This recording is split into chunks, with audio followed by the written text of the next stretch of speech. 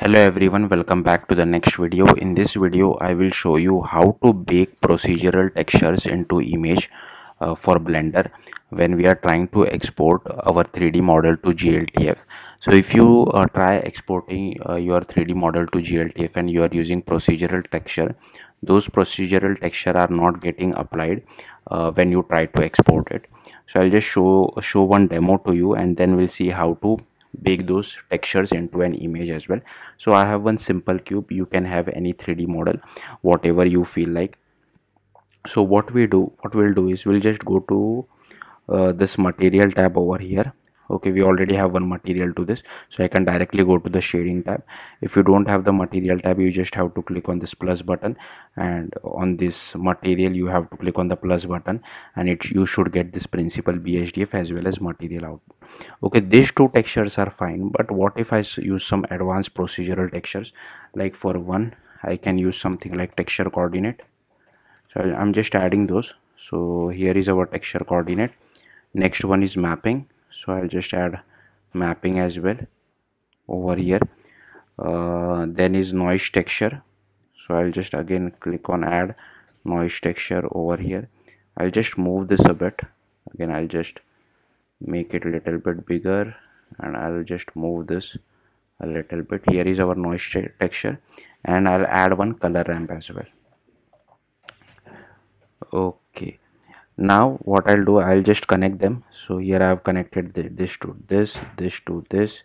Then I can just connect the FAC to FAC over here, and the color to base color over here. Okay, now here you can see it has applied some. Now I'll just give it some color. So I'll just select this particular part first. I'll click on this. I'll just move it up a little bit, and here you can see I'll just give it this particular color. Then I'll come over here, I'll select this, and I'll give this particular color. So here you can see this is how our cube is. Now I have not yet baked our procedural texture into an image.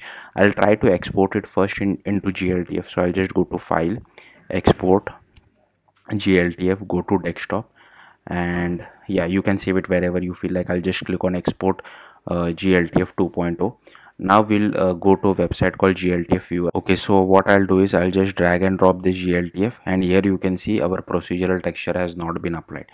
So that's why we need to bake procedural texture into image. Now you might be working some other 3D model format which does allow procedural texture out of the box, but at least GLTF does not allow it, and GLTF is the most standard one. So what we need to do is first go to UV editing, and here make sure you are inside this edit mode over here.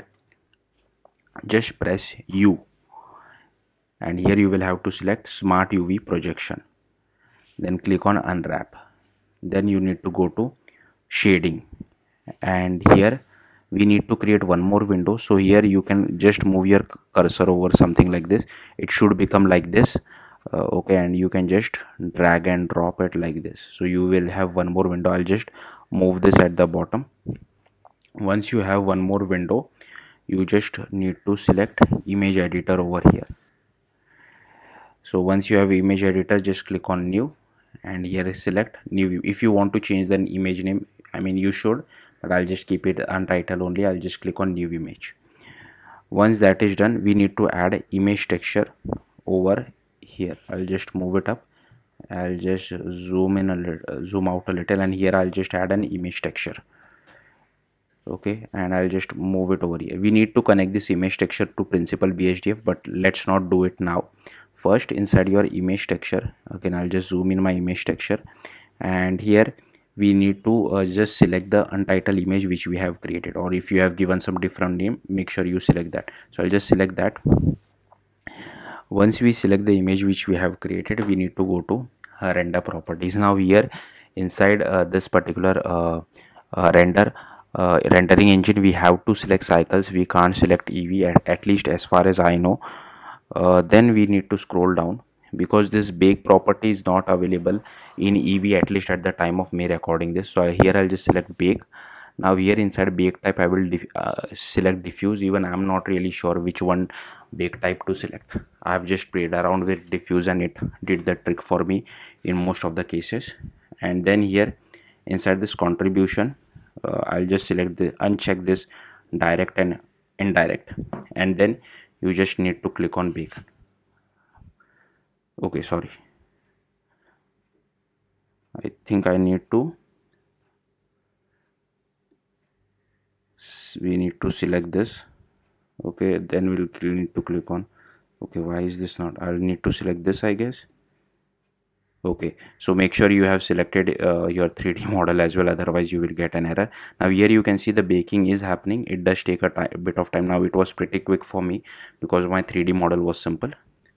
Once this was done, then I think I can just directly connect it to principal, not to the metallic part.